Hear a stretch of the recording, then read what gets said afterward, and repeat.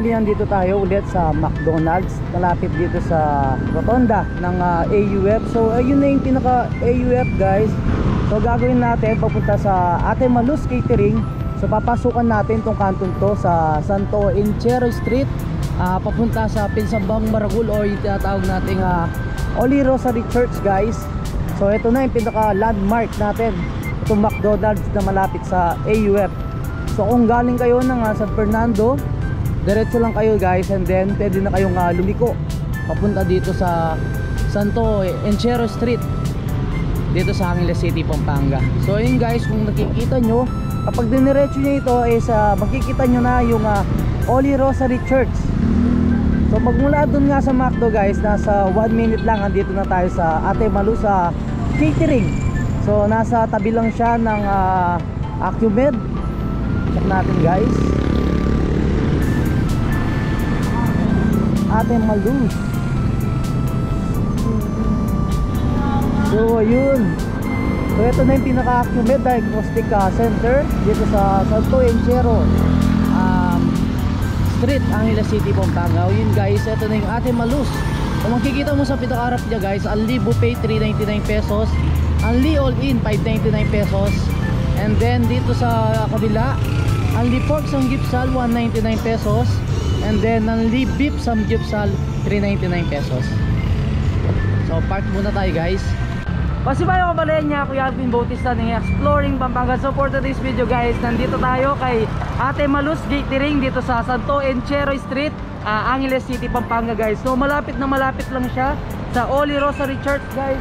So makikita nyo dito sa Santo Enchero Street guys, ito yung Holy Rosary Church o yung Pisambang Maragul. And then yung pinaka-rotonda sa may AUF is nandito lang siya guys.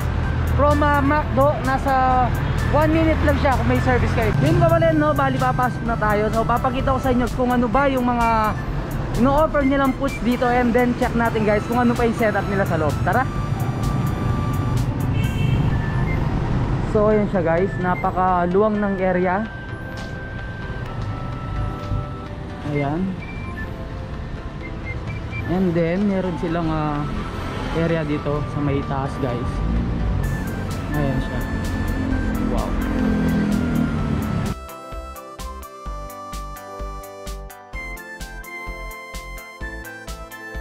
So yung kabalan, nandito na tayo sa pinakaloob ng Ate Malus Catering dito. So ano bang ino-offer nilang foods dito no kabalan? So meron silang pork samgyupsal for only 199 pesos.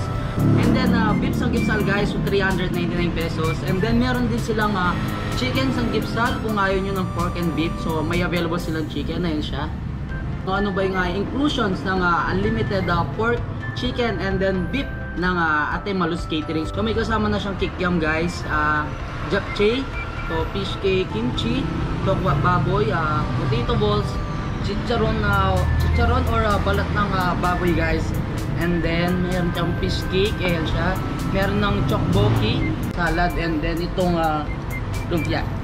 Yun guys, nung napakaraming inclusions ng unlimited pork, beef, and chicken na samgyupsal natin. And then syempre guys, may kasama na rin siyang one rice, and then itong pinaka-drinks nila. Nag-offer din si Ate Malus Catering ng shabu-shabu. So one serve lang siya or one set for only 199 pesos. So inclusion siya guys. Ito may kasama na siyang chicken, and then syempre shrimp. So meron na rin siyang noodles, egg, and then corn, and then vegetables. So meron siyang yan, kikiam. And then syempre guys, yung pinaka-soup ng shabu-shabu natin. Open si Ate Malus Catering ng 3 PM until 12 midnight, Monday to Sunday. Yung kalimutang i-follow yung Facebook page ng Ate Malus Catering. So ito siya guys, ilalagay natin siya dito. And then nag-update din sila dyan guys kung kailan nagkakaroon ng live band. And then syempre ako balen no, nagki-cater din si Ate Malus Catering sa lahat ng occasion. So kung meron kayong baptismal, birthday, seminars, prayer meetings, and other small gatherings guys. So free venue na siya no guys, yung kagandahan niya. So kapag nagpa-cater kayo, pwede na kayo magpwesto dito. So yung sabi sa akin is 100 bucks guys, magkakasya dito sa venue nila. Excited ko ng tikman itong ino-offer nila mga samgyupsal dito sa Ate Malus Catering. So gluluto muna tayo. Una natin lulutuin itong shabu-shabu natin, and then syempre mag-grill na rin na tayo ng mga meat natin.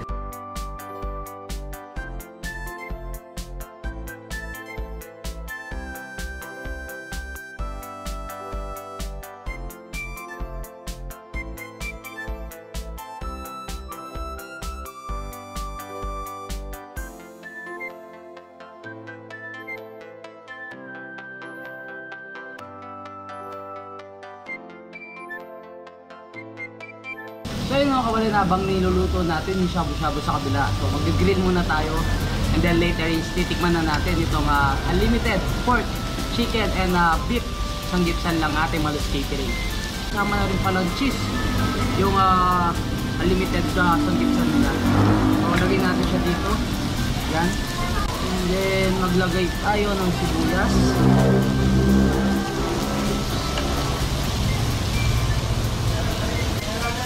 Yun guys, no, sa pinaka pork sanggipsal nila, so nagsiserve sila ng halos sa puro laman. Ito guys, kung makikita mo siya. And then yung kalahati is medyo may taba. Ayan siya. So napakaganda nung cut niya guys. And kabali na kumukulo na yung shabu-shabu natin. So excited ko nang matikman itong sanggipsal ng ating Malus Catering and then yung shabu-shabu.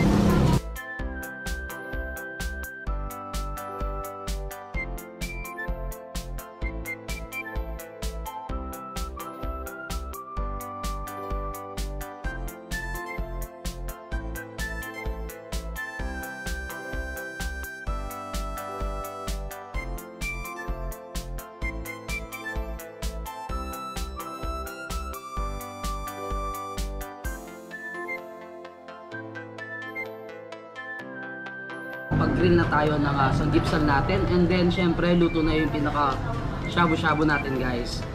Sa pinaka shabu-shabu niya may shrimp siya, may tofu, may squid ball and then may kasama siyang kikiam. And then kanina guys, nilagyan natin siya ng egg.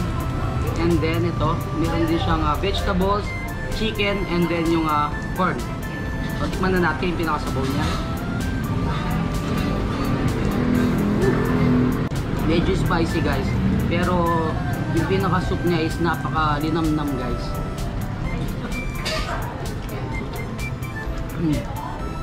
Meron din siyang gnocchi mushroom.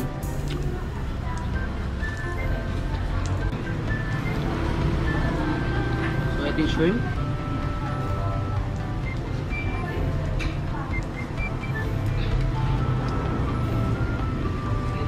Naman natin yung pinaka-sanggipsal ng ating Malus Catering.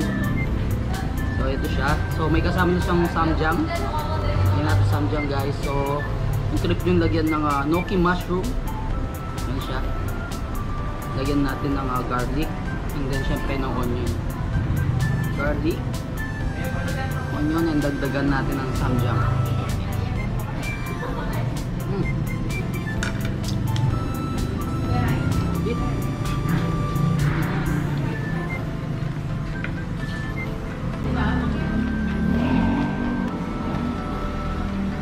Siguradong sulit yung unlimited sanggipsal nyo. Kung ayaw nyo ng pork and then beef, syempre meron kayong isang choice nitong pinaka chicken and then samahan nyo siya ng shabu-shabu guys. Kung 4 kayo or 5, pwede na kayo maghati-hati sa shabu-shabu. Siguradong sulit na sulit guys. Tapos ganito karaming side dishes.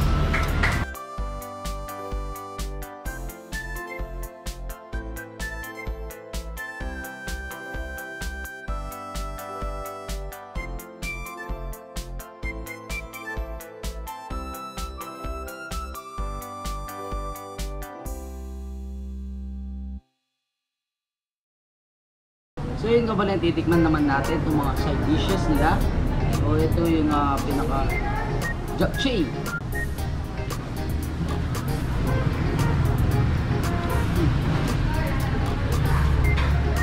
And then meron din silang kikiam.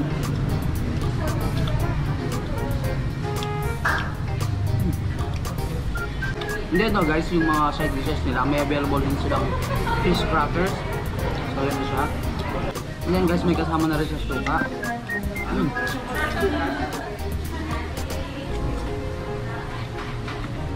Egg roll.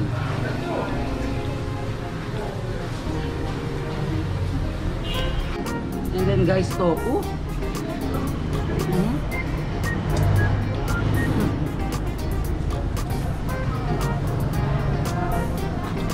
Tito Balls.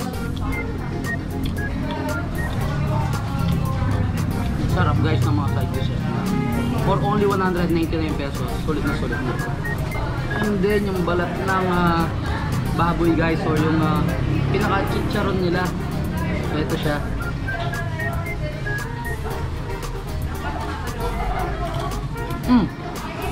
Nakapaka-crunchy guys. And then syempre titikman din natin itong pinaka-kimchi nila.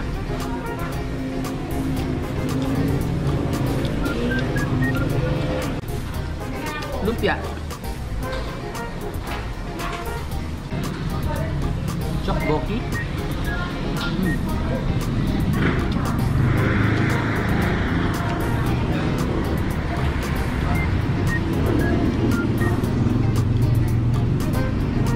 So later guys, no, sakto may live band sila. So magkikinig tayo ng live band nila. And then papakita ko sa inyo guys yung pinaka-ambiance nila kapag medyo madilim na.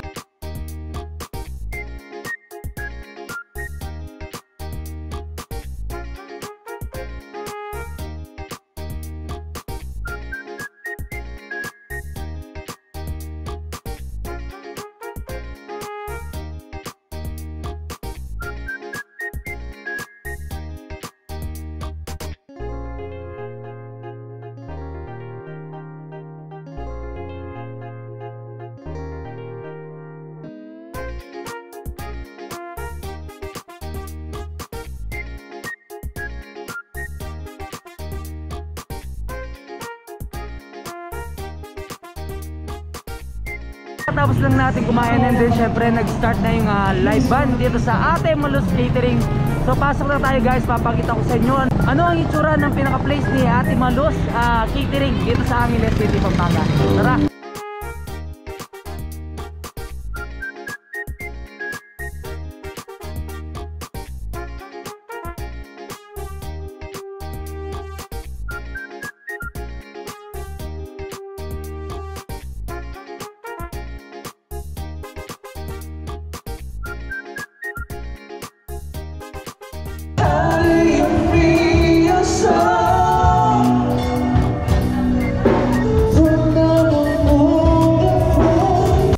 Huwag ka na makialam. Aray, out siya! Nakakaloka! Ditak na niya nga sa uling mic. So yun nga pala, kung gusto nyo pumunta dito, open sila 3 PM until 12 midnight. So, yung pinaka-location niya is Santo Enchero Street dito sa Angeles City, Pampanga. So pinaka-landmark guys, malapit siya sa McDonald's Rotonda or sa may AUF, and then sa Holy Rosary Church dito sa Angeles City, Pampanga guys. And then huwag nyo kalimutang i-follow kanilang Facebook page. So ilalagay natin siya dito, ayan siya. Then later makikinig na tayo ng live band nila. Yun guys, no, hanggang dito na lang. Don't forget to subscribe, like, comment, and click the notification bell para updated kayo sa lahat ng videos ko. And then syempre guys, huwag nyo kalimutang i-share itong video to para malaman ng mga kabalan natin dyan dito nga bagong kainan dito sa Angeles City, Pampanga.